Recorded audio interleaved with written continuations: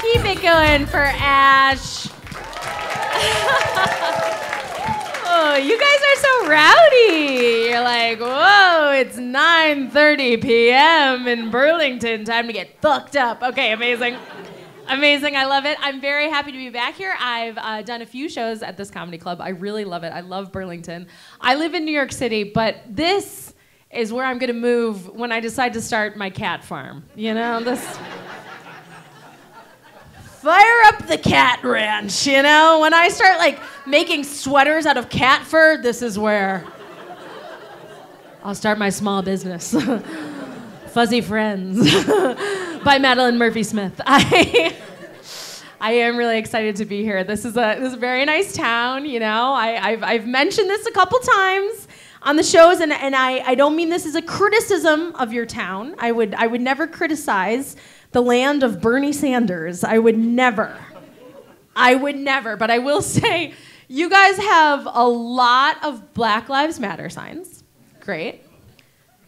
Just a note, you did not remember to invite the black people.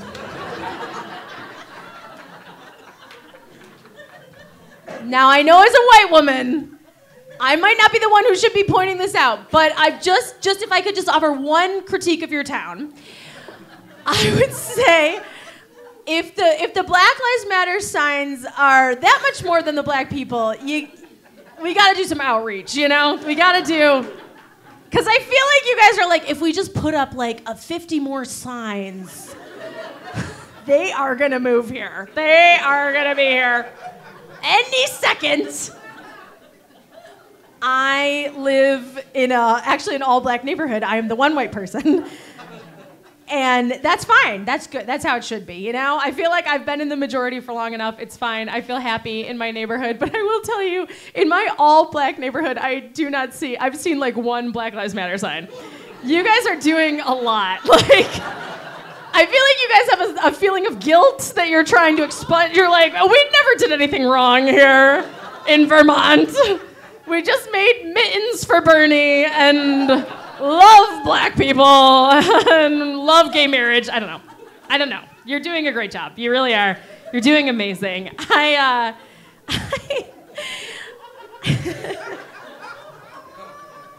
okay. One person was like, aha!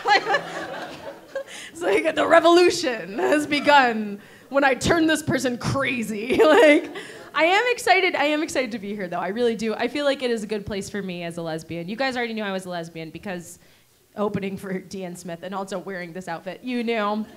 You knew. We all were on the same page. But it's confusing because titties are out. You're like, what? What's happening? But then blazer. But then long hair. But then undercut. You know? It's like confuser. It could go anywhere. You know? Anything could happen at this show. Anything could happen. We could fall in love. We could integrate your town. No, I'm just kidding. It's integrated. I was standing back there. I heard Ash be like, are there any people of color here? And like 2 people were like, oh, woo.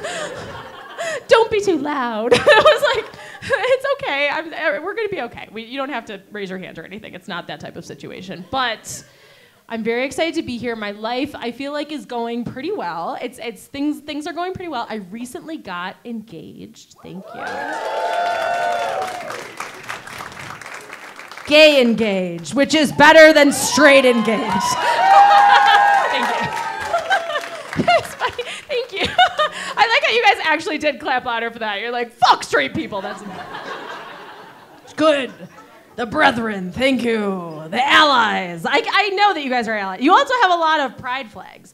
But I feel like everyone who works here I don't know why I said works. I'm staying in the hotel, and like as soon as I checked in to the hotel, just the front desk staff were the fucking gayest people I've ever seen in my life. Like, this does feel like a very queer town, you know?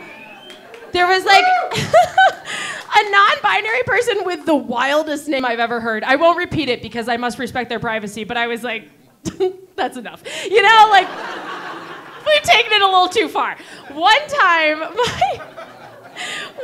my girlfriend, who we are now, now my fiance, What an embarrassing word. My fiancé, before we were together, this was before we were together, they also are a comedian, and they were doing a show, and they were approached by another non-binary person after the show who was like, I'd love to take you out sometime. And my girlfriend was like, what's your name? And they were like, Kale. And my girlfriend was like, no, thank you. We can't, no, that's a little too much. But if there is a Kale in the audience, I love you and I support you. And keep on your journey. Okay, recently got engaged. That's what we were talking about. Recently got engaged, and I waited a full year of dating, which I think for lesbians is pretty good. I think, right? Because usually you're like, move in today. Like you go on 2 dates and you're like, you live with me. So I waited a full year, and we had already been friends for 3 years before that, which I think is 45 lesbian years. I think that's pretty good. I think that's a reasonable amount of time. I'm a 33-year-old woman.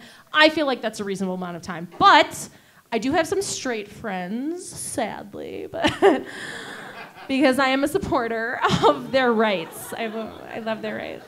I support them. I march in the parade with them. I am the St. Patrick's Day parade. I'm like, I'm here. Silly. That's silly. No, I do have some straight female friends, very, very good friends from high school, who were like concerned that I had gotten engaged after only a year of dating because they like live in Pennsylvania, and they're like, what? Like they like couldn't comprehend.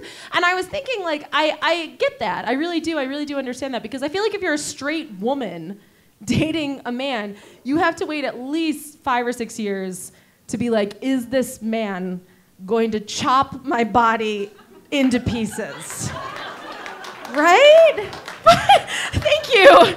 You're clapping, but also presumably a male person. Okay, you're like, yes, we do chop bodies. We are known for the chopping. Who were you pointing at? Are you pointing at your partner? Are you guys together? Yes.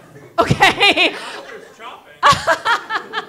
Okay, so you guys, and I don't want to make any assumptions, but you guys are a gay male couple. Is that, we're accurate? Okay. So there's not as much chopping involved in that, I don't think.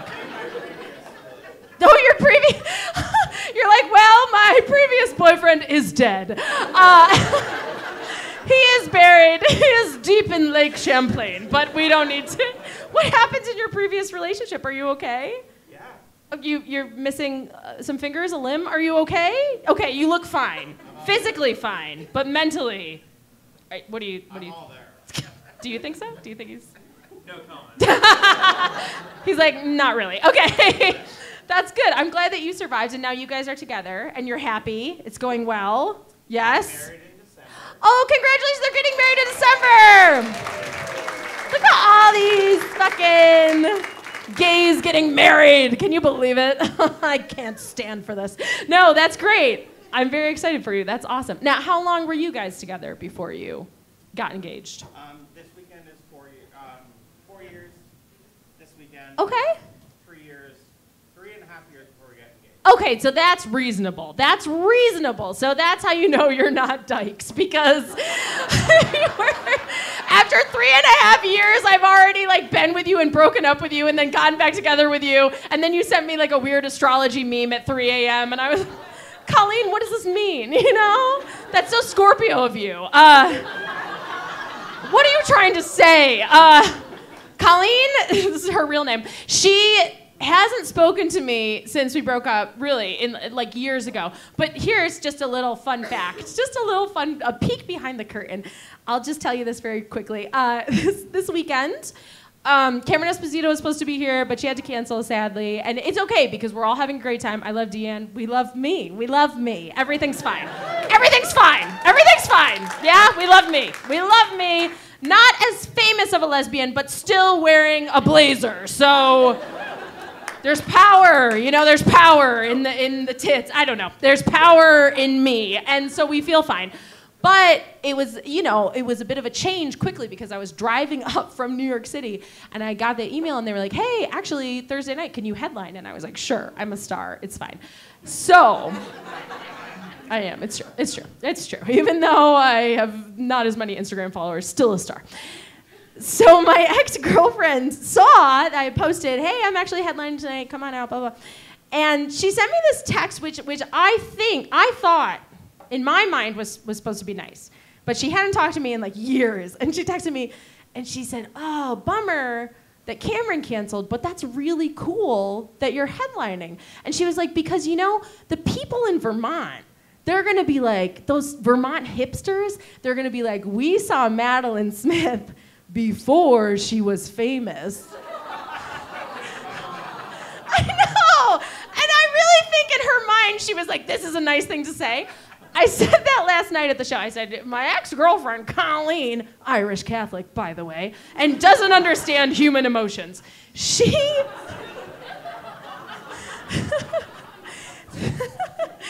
said that to me, and I think she thought it was nice, right?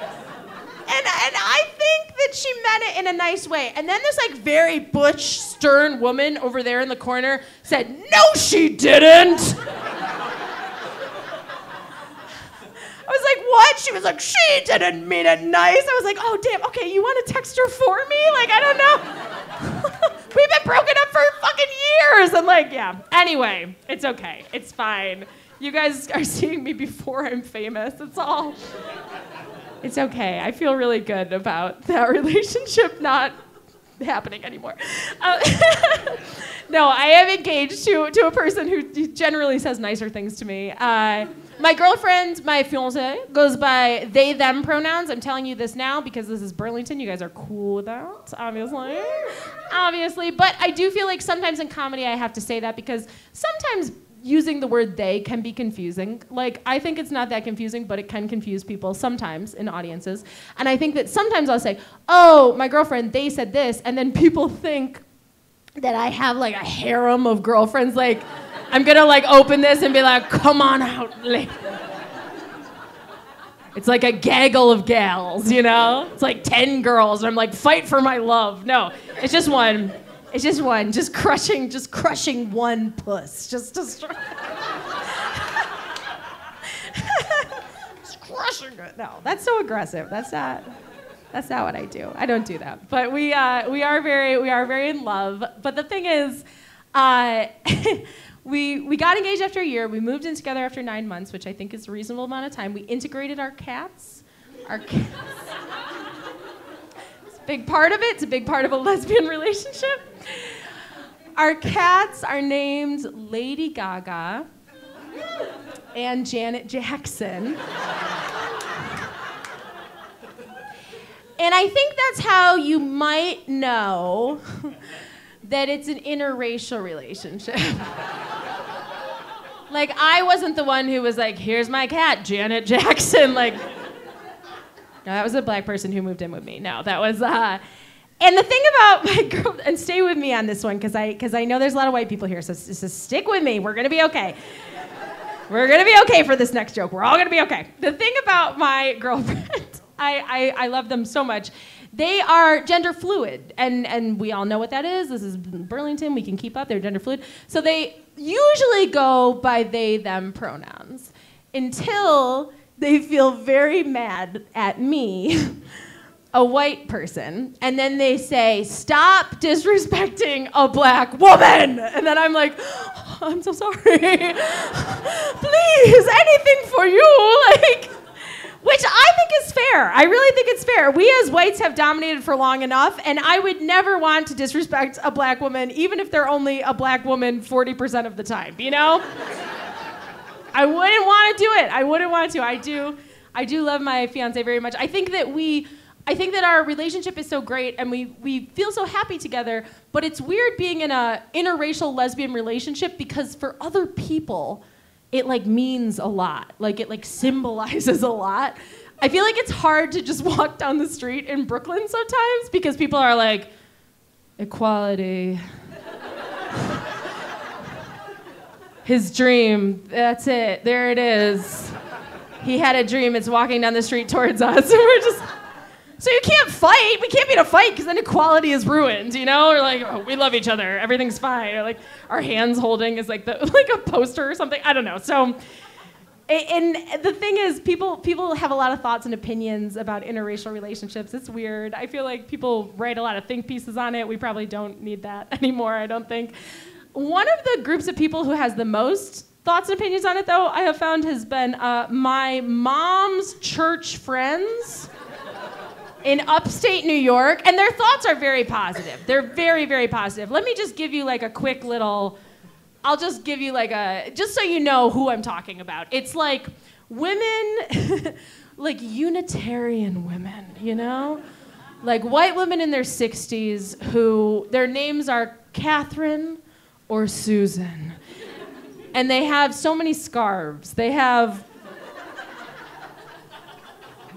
more scarves than a person should legally be allowed to have. They have so many fucking scars. There's so many scars. They have a pair of glasses on the head, a pair of glasses on the eyes, a pair of glasses on the titties. You guys know what I mean? They run a nonprofit, right? But they're like, don't start a union. Don't even think about unionizing. Or else Catherine will have something to say about it, you know? I'm just trying to paint a picture of who these women are before I tell you the next thing. So we went upstate. And we were meeting these people at my mom's church friends, and they were so excited about a lesbian interracial relationship. They were like, this is it. This is the dream. And they were like being a little too excited about it in a way that was deranged. Like this one woman, she said, you guys are the most beautiful couple I've ever seen. And you would have the most beautiful children.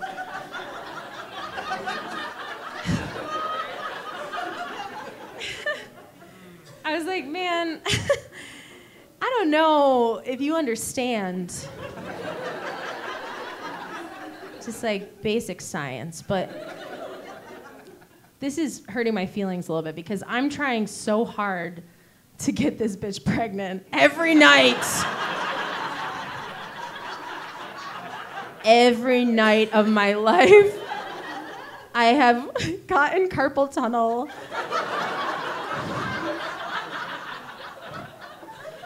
In both of my wrists, in both of them. And you guys, my friends in Burlington, that's like not even like a fun little joke. That's just like reality.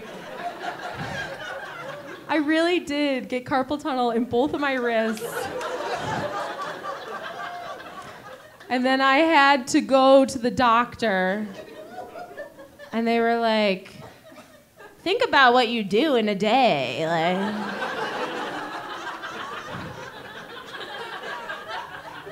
they were like, whatever repetitive motion you're doing, so much, just stop doing it. And I was like, you don't understand, I'm trying to get a wife. I'm fully locked into this repetitive motion. I can't stop doing. Are you fucking crazy? Like I have to do this. And then I felt embarrassed about having a sex injury, so I just lied and pretended like I had a job. I was like, I just typing. I'm just typing away, baby. Like I gotta do the reports for the boss. I've never had a desk job, so I don't know what you do, but I feel like you get carpal tunnel, but like not in a fun, sexy way. I don't know. Oh man, I'm running out of time, but you guys are so great. I wish I could stay forever. If you want, after the show, we could hang out and you can follow me on the internet. My name is Madelein Smith. This isn't a joke, just trying to get the follower count up so that I can keep headlining when more successful lesbians drop out. Thank you. When they drop out, that's when Smitty steps in. That's when... And thank you. You're very sweet. You're very kind. I do appreciate it. My name is Madelein Smith. Just so you know, doesn't have an E on the end because my dad thought that the E was superfluous and then ruined my entire comedy career because people can't find me. So it's Madelein Smith. Just so you know, you can look me up on the internet. I'm building a small lesbian army on TikTok now. But I'm like 33, I feel like geriatric, and I'm like, what's happening? I don't know. I'm doing my best. I really am doing my best. We have a great show for you. Deanne Smith is gonna come out in a minute. No relation, we're not related, but they're gonna come out in a minute. They're really, really funny. I guess this is what I'll leave you guys with. I'll leave you guys with this, even though I'd like to stay forever because I like to move in with all of you. That's very kind. Thank you for clapping. Wouldn't it have been awkward if I said, I'd like to move in with all of you, and you're all just like silent, like, I don't think so, bitch. Go back to New York. You were calling out our lack of diversity a little too much. All right, the final thing. This is the final thing I'll tell you. Before the pandemic, I've been doing comedy for a while, and before the pandemic, I used to be opening for a male comedian on the road. And it doesn't matter what his name was or anything about him, because he was a man doing comedy, so we don't care, right? We don't care. But at one point, about 2 weeks into our little tour, he wanted to give me his thoughts and his opinions, which, as you guys know, is unheard of for a straight man, right? Crazy. They usually are so quiet about things, not telling women what to do at all. So he was like, Madelein, I think you're funny, but if you were my wife... I know. I was like wearing a Carhartt at the time, you know? I was like, when would that happen? Like, he was like, if you were my wife, I honestly would just never allow you to go on the road with a man. I just think it's really inappropriate. I know. Me too. I also vomited. Thank you. I was like, cool. Cool, diddly dope. Thank you for telling me. And I was like, well, if you were my husband, I would kill myself. Thank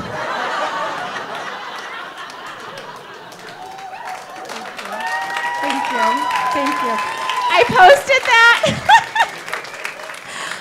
that joke on the internet, and it went a little viral, and I was worried, but then I remembered that he unfollowed me, so it didn't. I'm Madeleine Smith. I'm gonna go. I love you guys. Thank you.